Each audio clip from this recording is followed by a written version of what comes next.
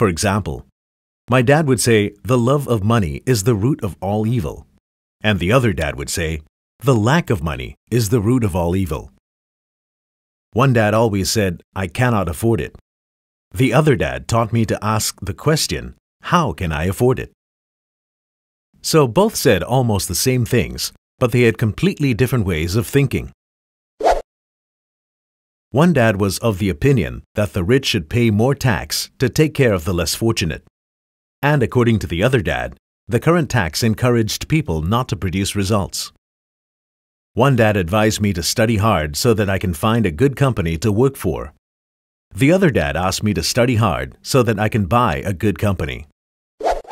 One dad said, "I'm not rich because I have kids." The other said, "I must be rich because I have kids."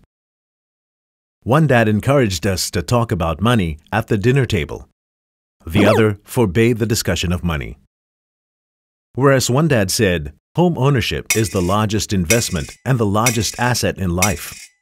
The other dad said, the house you own is your largest liability. One dad believed that the company or the government should take care of you. He was always concerned about company benefits and pay rises and job stability. The other dad was thinking about total financial self-reliance. He strongly believed in being financially competent and spoke out against the entitlement mentality. One dad struggled to save a few dollars. The other created investments. One dad taught me how to write an excellent resume to find a good job. The other taught me how to write strong business and financial plans so that I can create jobs for others. I'm fortunate. I had two dads. I was able to learn that different beliefs can produce different results in people's lives. For example, my poor dad always said, "I will never be rich," and that became a reality for him. My rich dad, on the other hand, always said, "I am a rich person and rich people don't act this way." Even though he was broke at that time due to a financial setback, he never had a poverty mentality. He said, "Being broke is temporary, but being poor is permanent." My poor dad always said, "I'm not interested in money," or "Money does not matter." My rich dad always said, "Money is power." As a young boy, I realized the power our beliefs can have. I noticed that my poor dad was poor, not because of the money he earned, but because of his beliefs and actions. I became strongly aware of my beliefs and was careful about the beliefs I chose to adopt as my own. Both strongly believed in education and learning, yet they were different.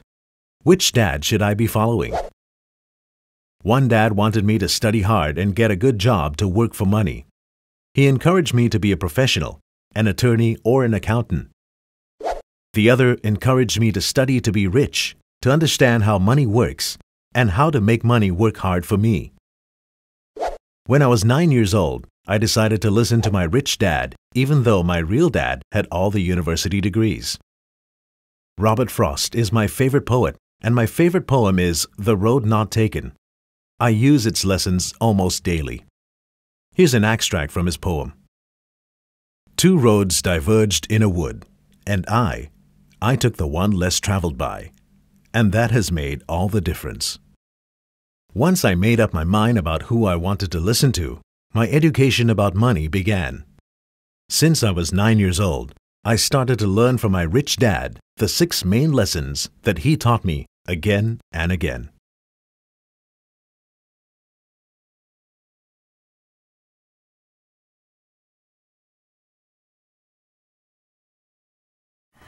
So don't Kia Su. Don't miss out on this one, and we'll see you in KL and Singapore soon. Thanks.